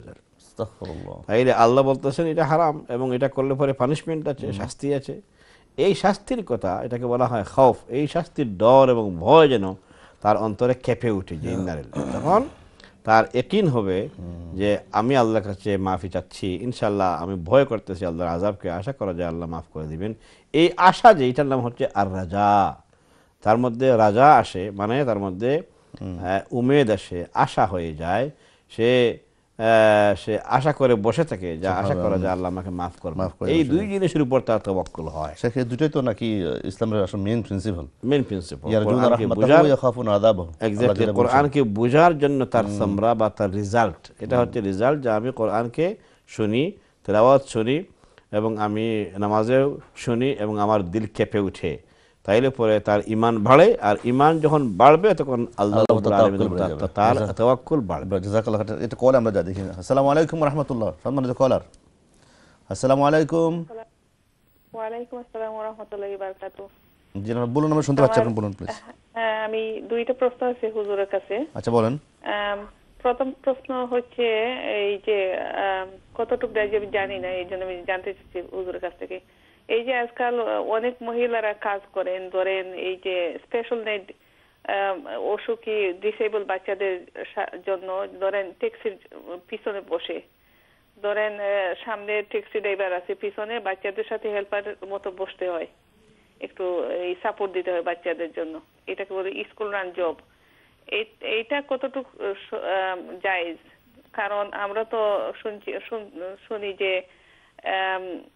মাহরাম ছাড়া বেগানা পুরুষের সাথে এক রুমের মধ্যে বসা, 3য় পার্সন শয়তান। এটা তো ধরেন একটা গাড়ির মধ্যে যদিও পিছনে বসেন মহিলা, আর সামনে ধরেন ড্রাইভার, ট্যাক্সি ড্রাইভার থাকেন। জি। তো এটা কতটুকু জায়েজ মহিলাদের জন্য? আজকাল অনেক মহিলারা শুনি এরকম কাজ করেন। এটা কি পুরুষ নাকি বাচ্চা? বাচ্চা। ধরেন বাচ্চা অসুখী বাচ্চা ডিসেবল নরমাল বাচ্চাদের সাথে একটু হেল্পারের মতো থাকতে হয়। আচ্ছা আমি বুঝছি আমাদের ব্যাপারটা। আরেকটা প্রশ্ন আপনার কি ছিল? আচ্ছা আচ্ছা আরেকটা প্রশ্ন, এই যে ক্রিসমাস উপলক্ষে অনেক সেল আসে দোকানে, ধরেন টেস্কো থেকে কি অন্য দোকানে প্রাইসটা একটু ওরা কমিয়ে রাখে, তো একজন আমাকে বলতেছেন এই ক্রিসমাসের সেল উপলক্ষে আমরা নাকি কোনো জিনিস কেনা উচিত না, তো এটা কতটুকু সঠিক? এমনি তো আমরা একটু দাম যখন কমিয়ে দিই আমরা একটু খুঁজে খুঁজে একটু কিনি। ঠিক আছে, আপনারা যখন প্রশ্ন করবেন কোন শপ বা কোন কোম্পানির নাম নেবেন না, এমনি বলুন বিভিন্ন দোকানে। আচ্ছা ঠিক আছে, সরি। আর কোনো প্রশ্ন আছে? হ্যাঁ, যে কোনো দোকানে না আর কোনো নাই। আচ্ছা ঠিক আছে, আপনি টেলিফোন রাখেন, ইনশাআল্লাহ শেখ এখানে উত্তর দেবেন ইনশাআল্লাহ। জাযাকুমুল্লাহ খাইর। শেখ প্রথম প্রশ্নটা হচ্ছে ডিসেবল বা অসুস্থ কোনো রোগীকে নিয়ে আপনি গাড়ির পিছনে বসলে সামনে ড্রাইভার আপনার মাহরাম না, নন মাহরাম ড্রাইভার ড্রাইভ করছেন, এই অবস্থায় যখন আপনারা আপনাদের রোগী নিয়ে পিছনে বসবেন, সেটা কার হোক অথবা ভ্যান হোক, কেমন এগুলা এইসব রোগীকে বহন করার জন্য আলাদা ভ্যান আছে, এইসব ভ্যানে হোক জায়েজ আছে। এই জন্য দুইটি কারণে এটা জায়েজ। এক কারণ হচ্ছে যে এটা আপনার হচ্ছে জব, এই ডিজেবলকে আপনি ক্লিন করেন, আপনি নার্স অথবা তার জন্য লুক আফটার করেন, আপনি কেয়ারার, এটা হচ্ছে আপনার এখন জব। আর ড্রাইভার সাহেবের জব হচ্ছে তিনি ড্রাইভ করবেন গাড়ি। এখন মাঝখানে প্রশ্ন হচ্ছে একটা, যে ড্রাইভার তো ড্রাইভ করবেন সামনের দিকে, আপনি আপনার কাপড় টাপড় যদ্দূর পারেন স্বাধীনতার সাথে আপনি বসবেন, যেন কোনো অবস্থায় আপনার শরীরের কোনো কাপড়ের অংশ শরীর থেকে ওপেন হয়ে না যায়, কোনো অঙ্গ কোনো অংশ, এটা খেয়াল রাখবেন। আর তো মাঝখানে আল্লাহ আছেন, ইনশাল্লাহ আপনি আল্লাহকে ভয় করবেন, আপনারা ভয় করবেন, যারা যারা আপনারা এইভাবে করে কোনো বেবি নিয়ে কোনো বাচ্চা নিয়ে বা একটু বড় মানুষ মানে ডিজেবলকে নিয়ে আপনারা বসবেন, সমস্যা হবে না, এটা জায়েজ আছে ইনশাআল্লাহ। শেখ কোরআনে একটা আয়াত আছে, ওয়াল কাওয়াইদু মিনান নিসা, আর একটা আয়াত আছে নাকি ওয়াল কাওয়াইদু মিনান নিসা ইল্লাতি, মানে সূরা নূরের মধ্যে লা ইয়াজিদুনা নিকাহান, এক্স্যাক্টলি। এখানে আপনাদের অন্য কোনো নিয়ত নাই, না আপনার আছে না ড্রাইভারের আছে, এখানে কেবলমাত্র কাজের জন্য আপনি বের হয়েছেন, উভয়ই কাজে আছেন। আপনি যিনি কেয়ারার আপনিও কাজের মধ্যে আছেন, আর যিনি ড্রাইভার তিনি ড্রাইভ করতেছেন। এবং খেয়াল করবেন যখন গাড়িতে উঠাইবেন ডিজেবলকে, উঠানোর সময়ও কিন্তু আপনারা কেয়ারার যারা মহিলা, আপনাদের গায়ের কাপড় পায়ের কাপড় ইত্যাদি যেন ঠিকঠাক থাকে, আর না হয় এখানে যদি আবার উল্টাপাল্টা হয়ে যায়, শরীর খুলে যায় কোনো অংশ, তাইলে সকল মানুষ তো আর সমান না, সকল ড্রাইভার তো আর সমান না, কথা বলছেন। কেউ আছে মা বোন হিসাবে ট্রিটমেন্ট দেয়, আর কেউ আছে যদি খারাপ নিয়ত থেকে আল্লাহ মাফ করুন সবাইকে। তো এই জন্য ওই কি বলে রুগীকে উঠানোর সময় এবং নামানোর সময়, ঘর থেকে বের হওয়ার সময়, গাড়িতে বসার সময় সব সময় খেয়াল রাখবেন। এটা যদি আপনি একাকী হয়ে যান আপনার জবের কারণে, আর আপনি সেফ ফিল করেন যে অসুবিধা নাই, আমি তো এখন কাজে আছি, প্লাস ড্রাইভার আমার সাথে কোনো কথা বলার কথা না, সেবাটা তার ড্রাইভ করবে, আর আমি আমার রুগীকে নিয়ে আছি, সমস্যা নাই, ইনশাআল্লাহ জায়েজ হয়ে যাবে। জি, ওজন ডিসেবল যে লোকটা উনি লোকটা করতেছেন, এটা কতটুকু ঠিক আছে? এটা তো ঠিক আছে নাকি? এটা তো আপনার প্রশ্ন, এটা ওনার প্রশ্ন ছিল না, তো ঠিক আছে, যেহেতু আপনি প্রশ্ন করেছেন কে বলে অনলাইনে বা অনএয়ারে, এটাকে আপনাকে বলে দিই। ডিজেবল মহিলা যারা আছেন কেয়ারার, তারা ডিজেবলকে আপনার লুক আফটার করতে পারেন আনটিল একটা সার্টেন এজ পর্যন্ত। কিন্তু যখন কোনো ডিজেবল বড় হয়ে যায়, বালিগ ছেলে হয়ে যাবে, বড় হয়ে যাবে এক কথায়, এবং বড় হইলেও হয় না, বড় হওয়ার পর যদি তার মধ্যে এই ধরনের কোনো ধরনের সেন্সিটিভিটি আপনারা টের পান, যে সে নিজে যৌনতার দিকে আকৃষ্ট বেশি, মহিলা দেখলে সে একটু বাড়াবাড়ি করে, এই জাতীয় যদি হয়ে যায়, তাইলে কিন্তু এই ছেলেগুলার আপনারা সেবা করতে পারবেন না, জায়েজ নাই। কারণ তাদেরকে ক্লিন করতে হয়, তাদের প্রাইভেট পার্ট ওয়াশ করে দিতে হয়। আর যেসব ছেলে বড় হইলেও এই অনুভূতি নাই, সেন্সিটিভিটি নাই, এবং কোনো মহিলা দেখলে সে বাড়াবাড়ি করে না, কোয়াইট থাকে, তাইলে সে পুরা ডিজেবল, তাদেরকে আপনারা হেল্প করতে পারবেন, জায়েজ আছে। উলুল ইরবা বলতে এটা বুঝছেন নাকি? উলুল ইরবাতি মিনার রিজাল, উলুল ইরবাতি মিনার রিজাল, হ্যাঁ, উলুল ইরবাতি মিনার রিজাল, মানে যাদের কোনো মহিলা সংক্রান্ত খায়েশ নাই। জাযাকুমুল্লাহ খাইর শেখ। আলহামদুলিল্লাহ, আশা করি বোন আপনি উত্তর পেয়েছেন সঠিকভাবে ইনশাআল্লাহ। আমরা যাবো শেখ একটু টেস্ট আরেকটা প্রশ্ন রয়ে গেছে। আচ্ছা, বিভিন্ন সময়ে বিভিন্ন ধরনের উনি বলছেন বিভিন্ন শপের কাছ থেকে ক্রিসমাস উপলক্ষে ছাড় দেওয়া হয়, সেল দেওয়া হয়, হ্যাঁ, বা by one get one free, না হয় প্রাইস কমাই দিছে, না হয় হাফ প্রাইস, ইত্যাদি ইত্যাদি বিভিন্ন ধরনের অ্যাট্রাকশন দিয়ে এরা তো নেই। যে কোনো বিজনেসের প্রতিষ্ঠান এই দাওয়াত দিতে পারে, কিন্তু আমরা মুসলিম হিসেবে যখন ক্রিসমাস উপলক্ষে কমাবে, এটা হচ্ছে আমাদের কোনো ধর্মীয় দিন না, এটা তাদের ধর্মীয় দিন, এই জন্য তাদের জন্য ঠিক আছে। আমরা এই দিনের সুবিধা নেওয়ার জন্য বেশি চালাক হওয়া ঠিক হবে না আর কি, এই এর খুব বেশি চালাক হওয়া ঠিক হবে না। কিন্তু যদি আপনার প্রয়োজন হয় যে এই সওদা বা এই আইটেমটা আপনার না হইলে হবে না, আপনি আনতে পারেন। কিন্তু ওই সময় আপনি বসে থাকছেন যে ক্রিসমাস আসুক, আমি কিন্তু ওখান থেকে আদায় করে নেব, হাফ নিয়ে আসবো, না, ওইটা বোধহয় না করলে ভালো হবে। আপনি এটাকে প্রমোট করলেন, বোঝা গেল তারা যেটাকে আমলে আনলো, আপনিও এটাকে সাহায্য করলেন, প্রমোট করলেন। এখানে সমস্যাটা এখানে। কিন্তু আপনার প্রয়োজনীয় জিনিস যদি আপনি কিনতে গিয়ে একটু কমে পান, আপনি নিয়ে আসেন, সুবিধা নাই। কিন্তু খেয়াল রাখেন এই উপলক্ষকে কাজে লাগাবেন না, উপলক্ষটা সমস্যা। এটা আবার একটু বলি, এটা সমস্যা কেন হলো? সমস্যা এই জন্য যে যারা এটা পালন করে এই দিনটাকে, তারা মনে করে এটা পবিত্র দিন, যেহেতু ওই দিন এই নবী ঈসা আলাইহিস সালাম আসছিলেন, আর নবী ঈসা যেহেতু আসছিলেন, তার জন্ম হয়েছিল, আর তিনি হচ্ছেন আল্লাহর ছেলে, অতএব নাউযুবিল্লাহি মিন যালিক, অতএব এই দিন আপনিও গিয়ে যদি এটাকে সহযোগিতা করেন, প্রমোট করেন, তাইলে আপনিও আল্লাহর ছেলে ঈসা আলাইহিস সালামকে আপনি রিকগনাইজ করলেন, নাউযুবিল্লাহি মিন যালিক, ঈমান পট করে চলে যাবে। আল্লাহ আমাদের সবাইকে হেফাজত করুন, আমিন, ওয়া তাওফীক ইল্লা বিল্লাহ। শেখ, আমাদের কাছে প্রশ্ন নেই, আমরা আলোচনা করি। ওয়া আলা রাব্বিহিম ইয়াতাওয়াক্কালুন আল্লাযীনা আসছে, দেখি আরেকজন ভাইয়ের বোন কলে আসছে, দেখি কে আছে, দেখি ইনশাআল্লাহ। আসসালামু আলাইকুম ওয়া রাহমাতুল্লাহ। সরি একটু ডিস্টার্ব করার জন্য আপনাকে। আসসালামু আলাইকুম ওয়া রাহমাতুল্লাহ। ওয়া আলাইকুম আসসালাম ওয়া রাহমাতুল্লাহি ওয়া বারাকাতুহু। হুজুর, আমার দুইটা প্রশ্ন আছে। জি বলুন। আচ্ছা, অসুস্থ ব্যক্তির লাগি যদি কেউ কোরআন শরীফ খতম আর কি নিয়ত করেন, আর এখান যদি কেউ আত্মীয় স্বজন সবে মিলিয়া যদি দুই এক পারা বা ওলান যদি ফরেন ভাই বোনেতে মিলিয়াতে এই খতম কিতা ওই বনি বাদে দোয়া করলে আর কি খতম শেষ করি আনলে। আচ্ছা, ওটা একটা জানতাম আসলাম। আর হইছেন যেন আরেকজনে যেন ইয়া সালামু আর কি পড়বার লাগিয়া কত হাজার বার ফরিয়া আর কি সকলে মিলিয়া ফরিয়া দোয়া করবার লাগে আর কি, এইগুলা কিতা জায়েজ আছে? ইয়া সালামু এগুলা ফরিয়া দোয়া করা আর কি অসুস্থ ব্যক্তির লাগিয়া। জি, এটা কোন কিতাবে পাইছেন আপনি নাকি লোকমুখে আপনি শুনছেন? জি না, আমরা আর কি একজনে আর কি কইছেন পড়বার লাগিয়া, একজন বেমারি মানুষের লাগিয়া, তো আমি জানতাম চাই আমি এগুলা পড়া ঠিক আছে ঠিক আছে। আচ্ছা ঠিক আছে, আমি টেলিফোন রাখেন, ইনশাআল্লাহ আমরা শেখ উত্তর দেবেন এখন ইনশাআল্লাহ। দেখেন বোন, রাসূল সাল্লাল্লাহু আলাইহি ওয়াসাল্লাম থেকে এই জাতীয় কোনো প্রেসক্রিপশন আমরা পাই নাই, না পেয়েছি উনার থেকে, না পেয়েছি আবু বকর থেকে, ওমর থেকে, কোনো সাহাবীর থেকে, কোনো তাবেঈ থেকে আমরা পাই নাই। এগুলো পরবর্তীতে কিছু মানুষ তৈরি করছেন, নিজের থেকে আবিষ্কার করছে, নিজেরা হিসাব কিতাব করে দেখছে যে এই কাজ করলে লাভ হইতে পারে, এবং তার অনুমান ভিত্তিক শুরু করেছে। শরীয়তের মধ্যে অনুমান ভিত্তিক কোনো আমল অ্যাকসেপ্টেবল না।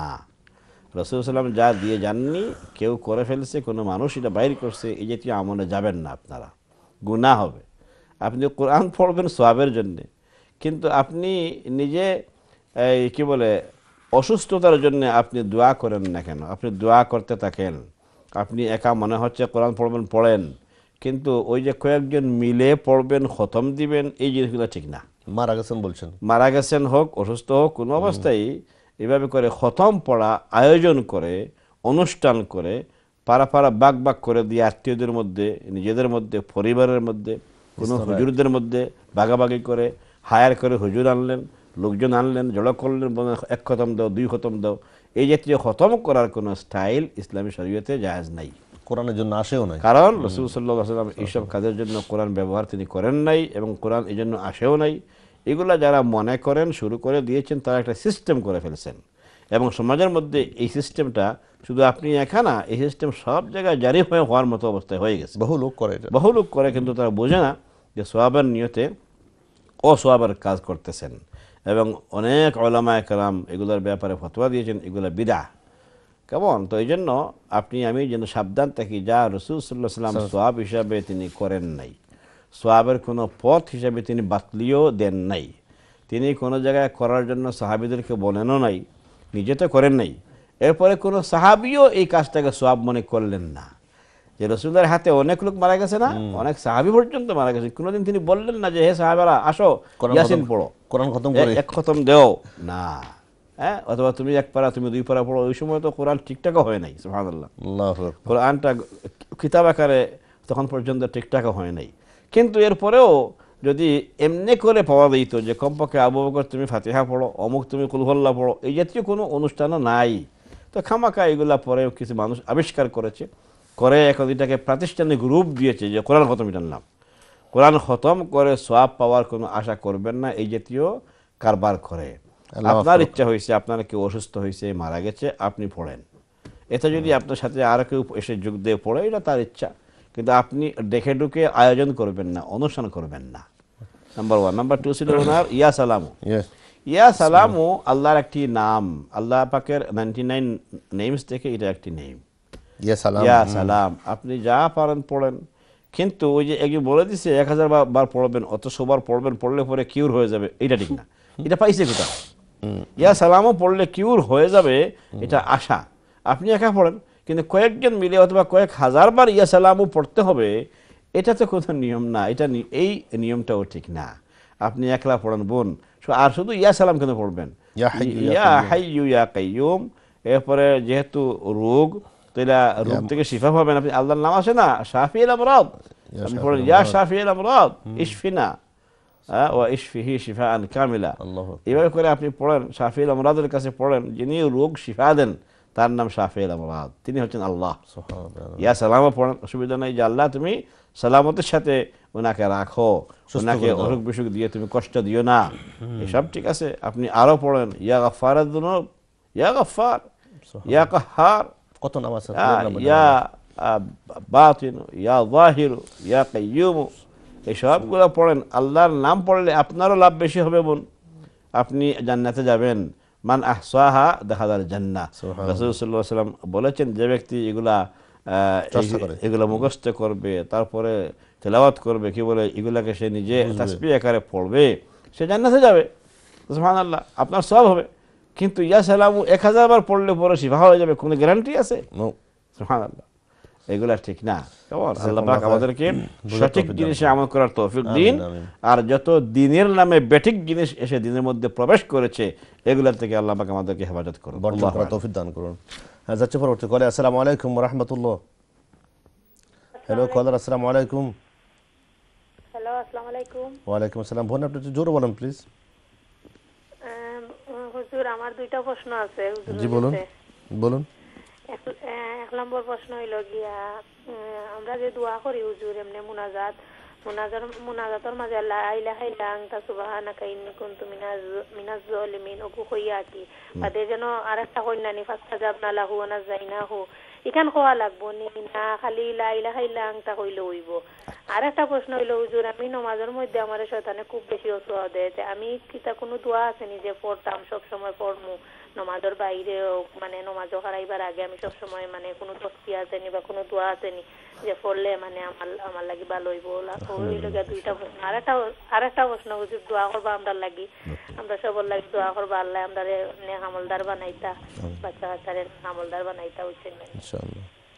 আর কোনো প্রশ্ন আছে? হুজুর আমার প্রশ্ন। আচ্ছা ঠিক আছে, টেলিফোন রাখুন ইনশাআল্লাহ, শেখ এখন উত্তর দেবেন ইনশাআল্লাহ। টেলিফোন রাখুন ইনশাআল্লাহ শেখ। ওকে, আসসালামু আলাইকুম। ওয়া আলাইকুম আসসালাম ওয়া রাহমাতুল্লাহি ওয়া বারাকাতুহু।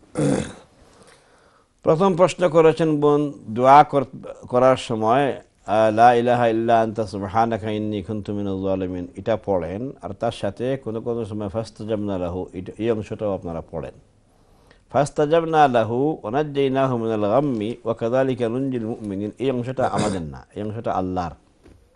আর আমাদের অংশ হচ্ছে লা ইলাহা ইল্লা আনতা সুবহানাকা ইন্নী কুনতু মিনাজ জালিমিন, এই অংশ। এজন্য আপনি প্রথম অংশ পড়বেন, আর ফাস্তাজাবনা লাহু এটা পড়বেন না, এটা আল্লাহর অংশ। আল্লাহ বলতেছেন যে তোমরা যখন দোয়া করো তখন আমি তোমাদের দোয়া কবুল করি, দোয়া শুনি, এবং মুমিনদেরকে আমি নাজাত দেই, এটা হচ্ছে আল্লাহর অংশ। এই জন্য এই অংশটা আমাদের দোয়ার পার্ট না।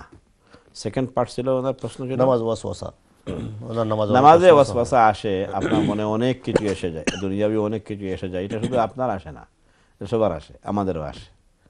কেমন? তো এখন আসেন দূর করবেন কেমনি? আপনি বলছেন একটা দোয়া থাকলে মুখস্থ করি, যে দোয়ার আগে আপনাকে কিছু জিনিস একটু টেকনিক আকারে নিতে হবে।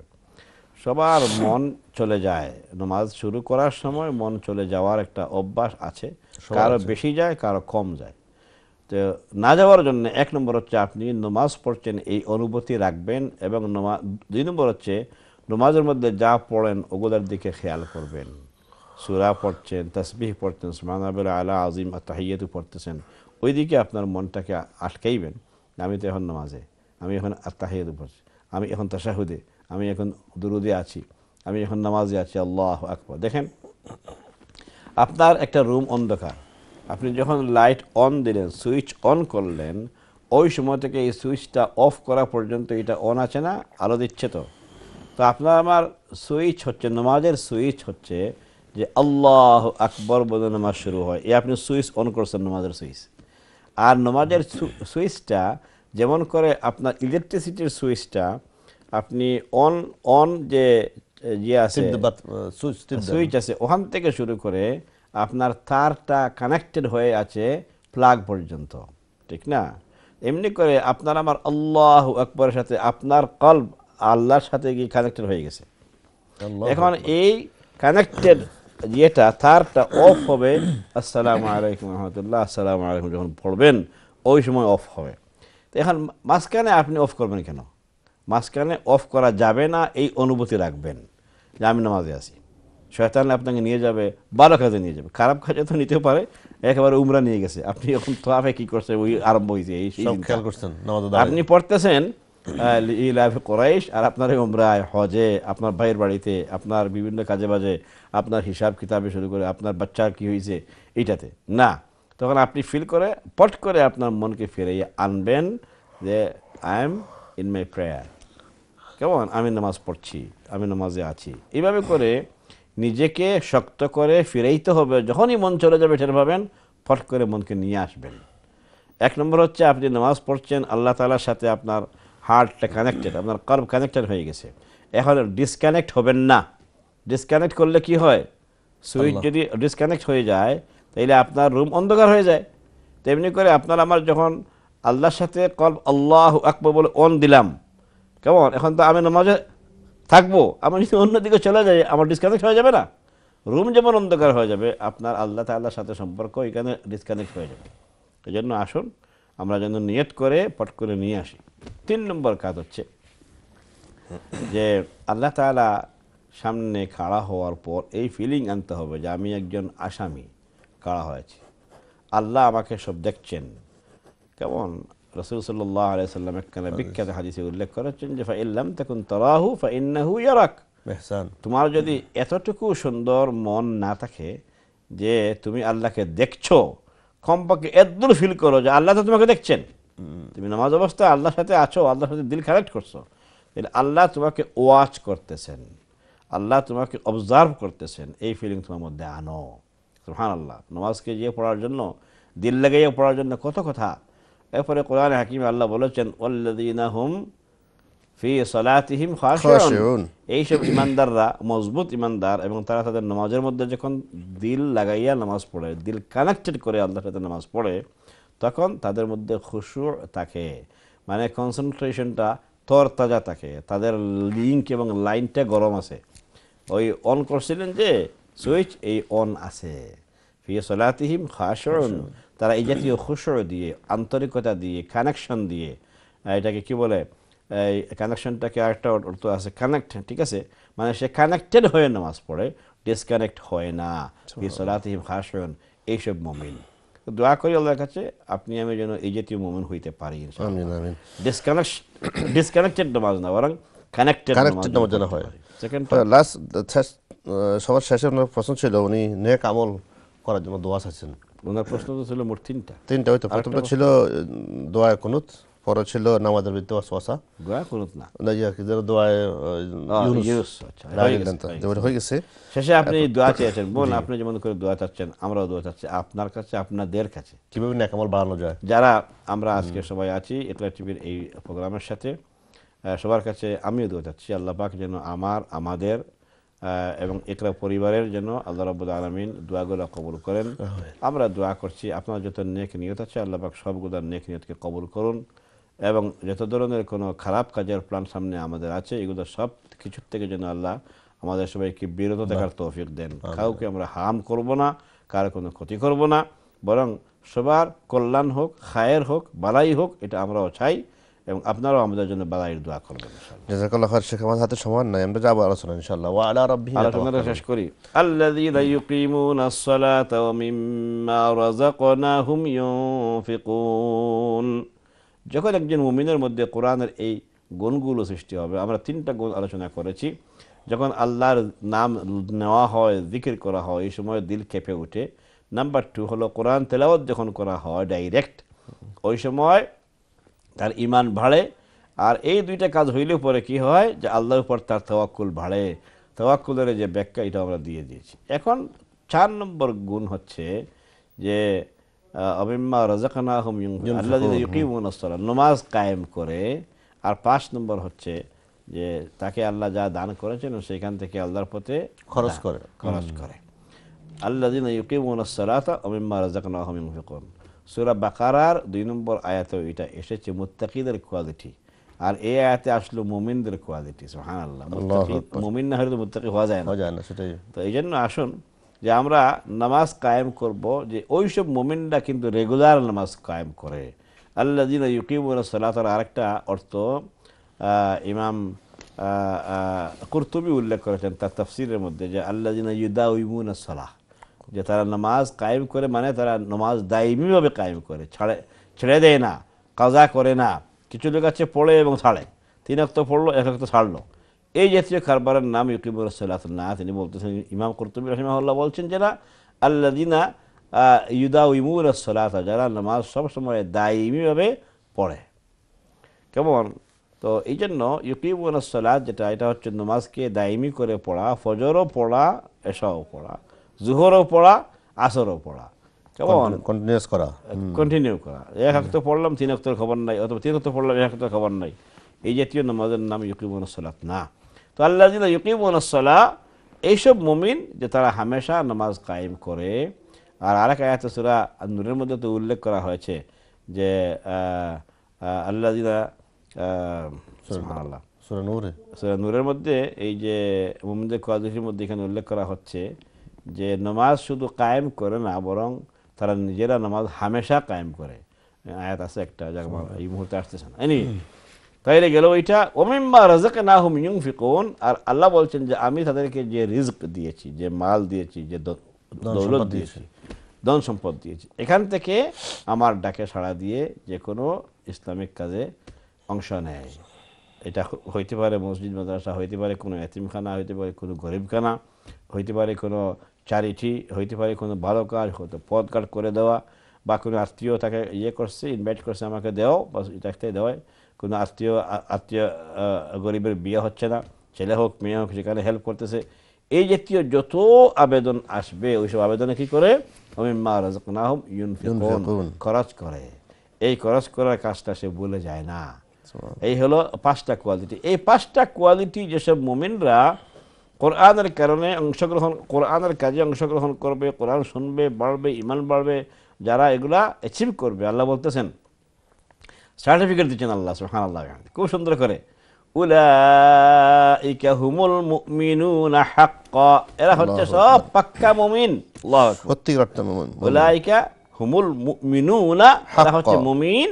আর শেষে হাক্কা বললেন যে একেবারে সত্যিকার পাক্কা মুমিন। এক কথা আমরা সিলেটি ভাষা বলি না যে পাক্কা কথা, ঠিক না? ওই পাক্কাটা হাক্কা অর্থে আমরা যদি ইউজ করি অ্যাপ্রোপ্রিয়েট হবে।